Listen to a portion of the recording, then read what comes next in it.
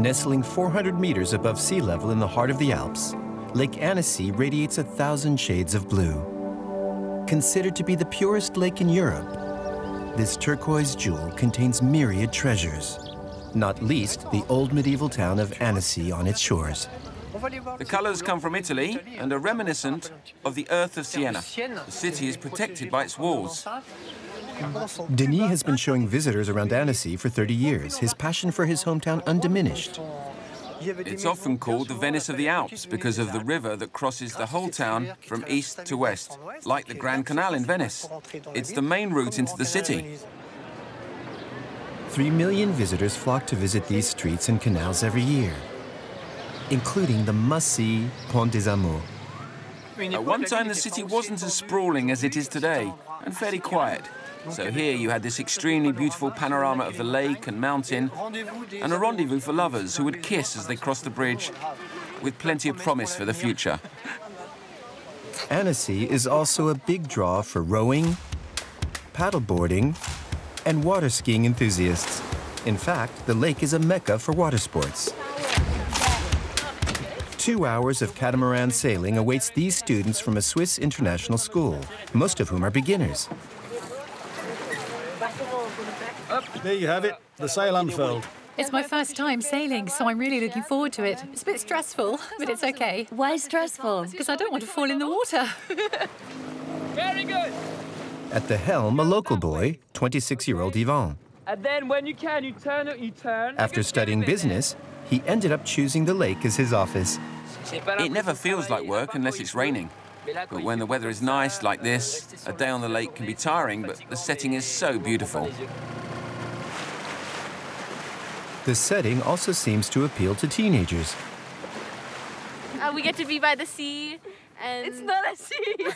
It's like, do you like going fast with it? yeah, I like going fast. It's fun. It's just the feeling of independence when you go alone without any teachers and nobody is doing anything for you. You do it yourself. It's It's really scary. very fun.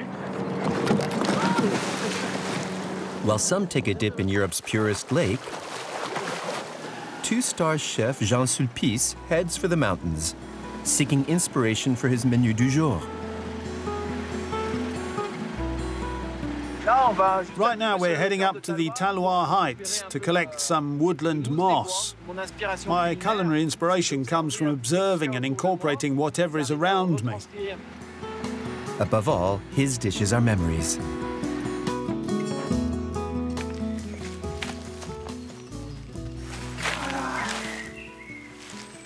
I'm going to use this moss to recreate the scent of humus, a fragrance of the undergrowth, a sensation of texture, then create an explosion in your mouth that puts you right in the middle of the woods.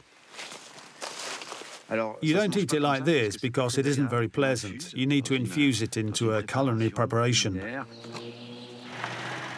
Back at the restaurant, the chef combines his mossy preparation with another iconic local product. This beautiful fish is the Lake Annecy féra. It's the catch of the day.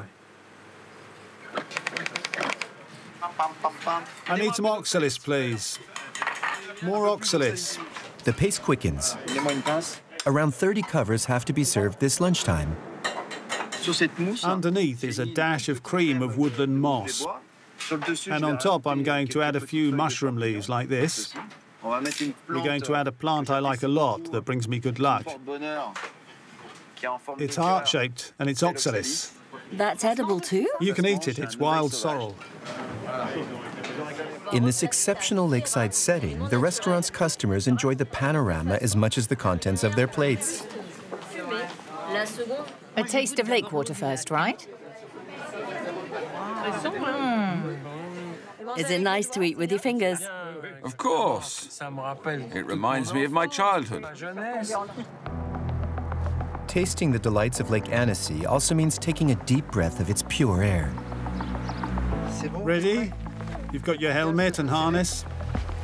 Martin is 9 years old. We're just about to take off at an altitude of 1,240 meters. He's about to take his first paragliding flight. Come on, I'll hook up the harness. How are you feeling, Martin? A bit tense. Yeah? Why tense? Well, it's my first time, so And the view's a bit scary. Yes. You'll be fastened here, see? His guide Alain has clocked up 8,000 flights. It's really a passion. If you love flying, you make the most of it. One last look around, and the first flight can begin. Come on, Martin, let's go. More.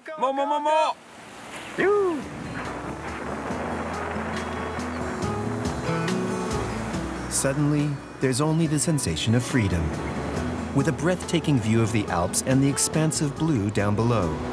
In Annecy, whether in the air or on the ground, the gaze is always drawn to this majestic lake.